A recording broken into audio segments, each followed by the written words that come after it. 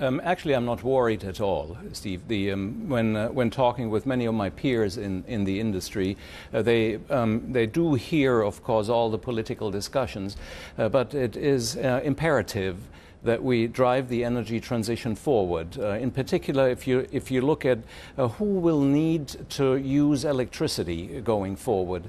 Today, 20% of the energy mix is only electricity. In 2022, according to the IEA, the International Energy Agency, and if we want to drive in a more sustainable way forward, in 2050, we're talking 50%. So there needs to be more electrification, and is driven forward in many sectors. I have nothing but enormous respect for Dr. Fatih Birol, the head of that institution you just mentioned, the IEA. I've had the pleasure and honour of knowing him for long over a decade as well. The problem is Dr. Birol is in a catfight, as you well know, with the hydrocarbon industries as well, and with a lot of people who think it's going to be a lot slower energy transition as well. I hear what he's saying. I hope in many ways for the planet he's right, but the fact remains is that his assumptions are not completely widespread, with a lot of detractors out there as well. Is the impetus, and I'll ask you from a different point of view, when I see stories about Volkswagen having to potentially close manufacturing and cut jobs here in Europe because, if amongst other things, EV adoption is just underwhelming, again, there are concerns that we're not on track. There is no question that we're on track. I think we're not on track. That's very clear. But that won't stop the transition. It won't stop the trend in that way. And you know, there's clear that climate change is there, and 80% of the CO2 emissions in the world are related to energy. But a lot of people only talk about the generation side of the energy, but there's also the demand side. And the demand side that generates CO2, transportation is not the top sector. There are other sectors that generate much more CO2, buildings, the industrial world, and then transportation just comes with a couple of percentages. So there's a lot of work to be done.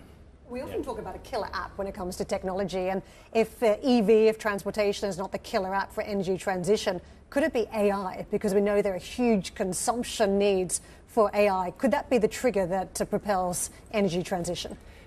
Listen, if there would be a killer app, and if it would be so simple, we would have done it already. I think that's statement number one. The good news is that 70% of the CO2 that is generated today can be abated with existing technology. And, you know, AI has been around for 40 years. Now, in the last 2 years, of course, with the large language models, there has been a lot of talks about it. And, of course, when you look at the NVIDIA and the likes that build very modern GPUs, graphic processing units that will drive AI, there is also going to be much more power consumption. Power consumption in respect to electricity, and it needs to be renewable electricity, and it needs to be managed in a sustainable way, and that's where Schneider comes in. Let's get into that a bit more, because we feel as though the focus around AI is very much around a couple of names, almost a single name at times around NVIDIA, but there is a bigger universe that is going to have to power AI, and that's going to be part of this story. So as we look at some of the ordering, some of the capital flows into AI, how much is going into the energy side? So if you look at the data center that's built out, and people may not know, but Schneider is actually the largest provider of infrastructure, electrical infrastructure that goes into data centers, and roughly 40% of a data center built out will go into the infrastructure. So from that perspective, it's big, and a lot of money flows in, and a lot of projects are being planned. It's kind of a little bit of a race at the moment, because everybody wants to have the latest model for people to use AI, be it ChatGPT, Gemini, just to name a few, and there are many of them.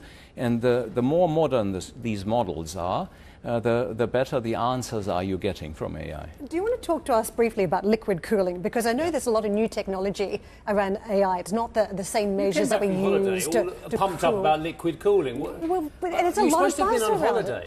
it. So we're not just putting air conditioning units on apparently to cool devices. Liquid cooling is the new thing. So liquid cooling has been also around for a long time. If you look at supercomputers, they use liquid cooling because...